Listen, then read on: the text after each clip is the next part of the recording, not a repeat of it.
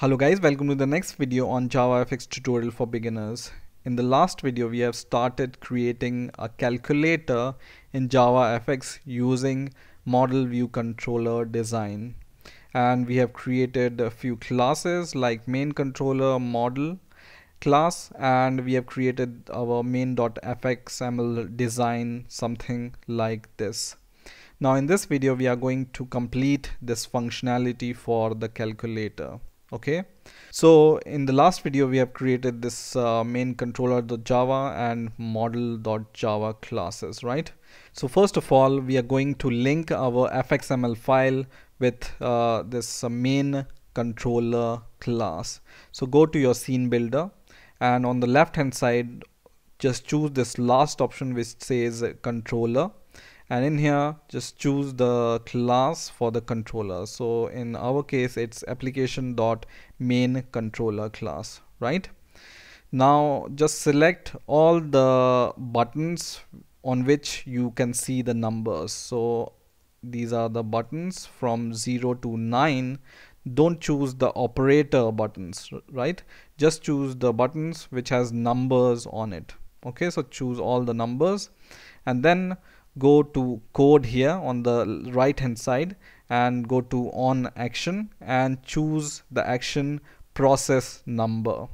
Okay, so process number, this is the method which we have created in the last video. If you go to the main controller class, this was the method we have created, right? That's why you can see this process number method in on action. In the same way, just choose all of your operators. So this one, this one, this one, this and this. These 5 are our operators. So select all these operators, and once again here choose this time process operators, right? So for numbers we are going to use the function called process number, and for operators we are going to use this method called process operators. So our linking is complete for the controller and fxml file. Now let's go to our Eclipse IDE, and first of all we are going to go to our model.java class, and in here we will complete this calculate method. So this is the easiest part. So what we are going to do is we are going to add a switch statement here, and as a key we are going to provide our operator.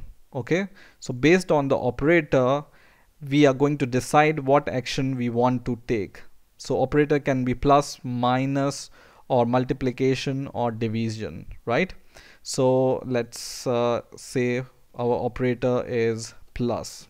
So what we are going to do is we don't need this break here. We are going to take this number 1 plus number 2, and we are going to return this. Okay, so just do something like this.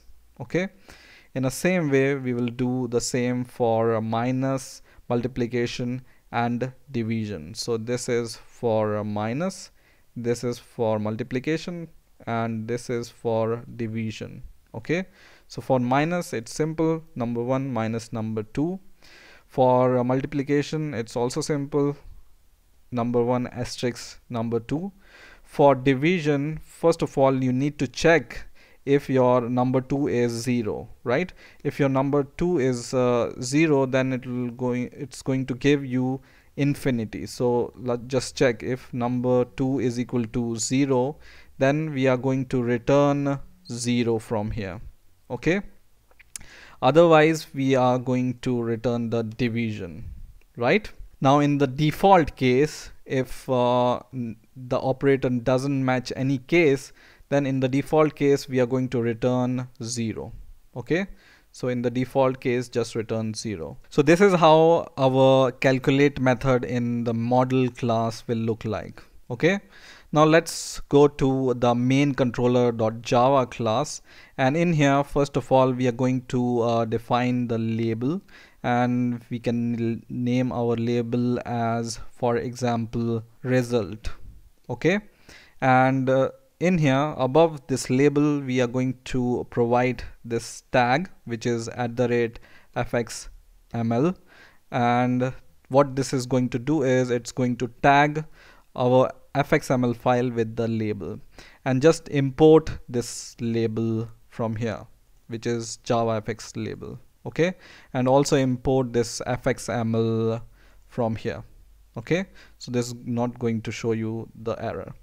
Same we are going to do for our method like this. Now we are going to define three variables. First will be long number 1, and we are going to initialize this by 0.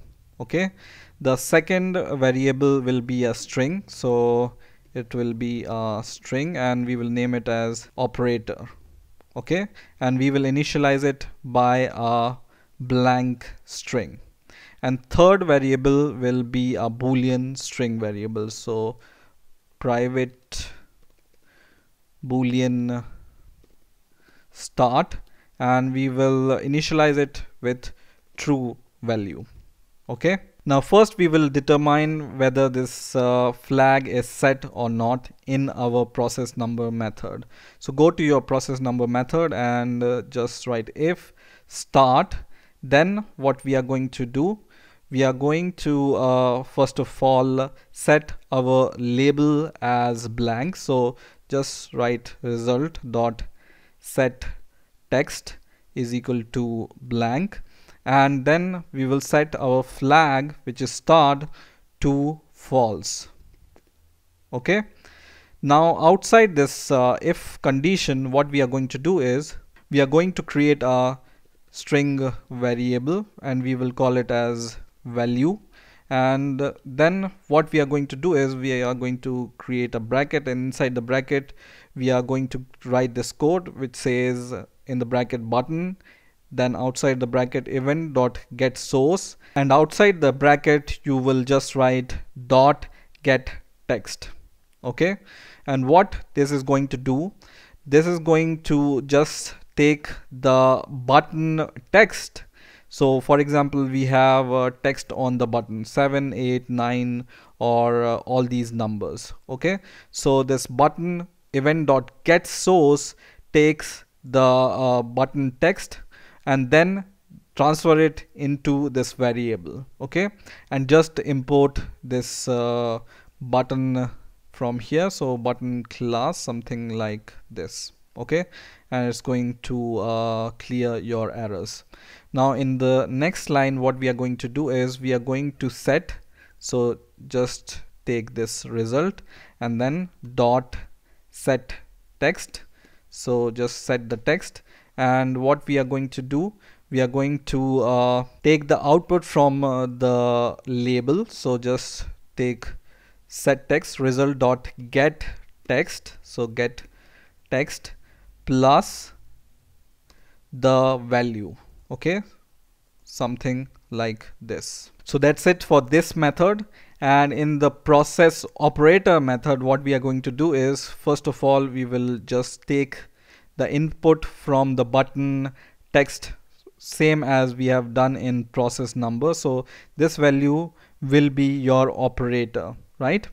And then what we are going to do is we are going to check if this value is equal to, right? So just write if this value dot equals, and this value is equal to this equal to symbol. Okay, and we will check the negative scenario. So if this value is not equal to this equal to symbol, we will check if the operator which we have defined here is empty or not. So just write if operator dot is empty, and we will check the negative scenario here, then we will return. So just write return here.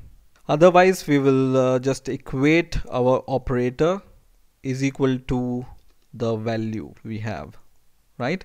So operator is equal to value, and the number 1 which we have declared here, number 1, we will equate by taking the text from the result, right? So just number is equal to long, because we need to convert this text from string to long. So just write long dot parse long, and in here just take your result label name dot get text, and after setting this number we will set this result is equal to null. So set text and set text as a blank empty string. Now if the button which is pressed is the equal to symbol, then we will go to else condition. Okay, so in the else, first of all we will check if the operator is empty, and in this case we will check the positive scenario. So keep in mind here we are checking if the operator is not empty, and here we are checking if the operator is empty, right? And then in the next line what we are going to do is we are going to take the second numbers. We are going to define a long number 2 is equal to same line as this long dot pass long, and then take the value from the get text from the label.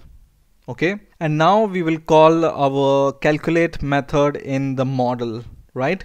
So for that we need to declare this model object in our main controller class. Okay, so in here just add model is equal to new model, and now we will take this model object from here and we can call the calculate method. So model dot calculate, right? And in here you can provide the first number which we have assigned the value of first number from here, right?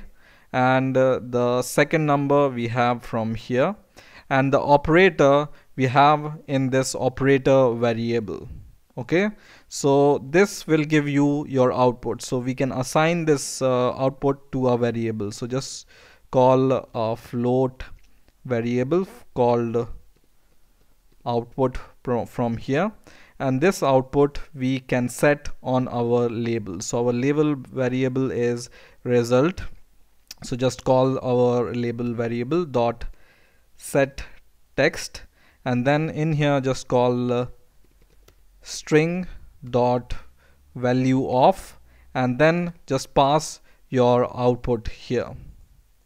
Okay, and just for cleaning what we can do is we can just assign operator is equal to a blank string, and start variable, which is our this variable start, is equal to true.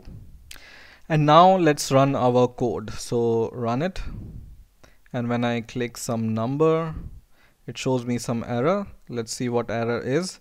It's giving me error from this line, and this result is giving me some error. So I think I forgot to link this result variable in our scene builder, right? So just copy this result variable, which is our label variable. Remember, go to the scene builder and select your label inside your stack pane, and go to the property in the code section, and as a fx id you just need to give this result here, right? So choose the result, save your code once again. So save it, and after saving go to Eclipse, and in here right click on your project and refresh your project so that we don't have any error and our fxml file is synchronized with our project, and then run it once again. And now what we are going to do, we are going to add something. For example, 88 plus 12 is equal to 100. Okay, so we are getting the result, right? For example, we want to subtract something. 45 minus 5 is equal to 40. Okay, or we want to divide something. 9 divided by 3 is 3. Or we want to multiply something.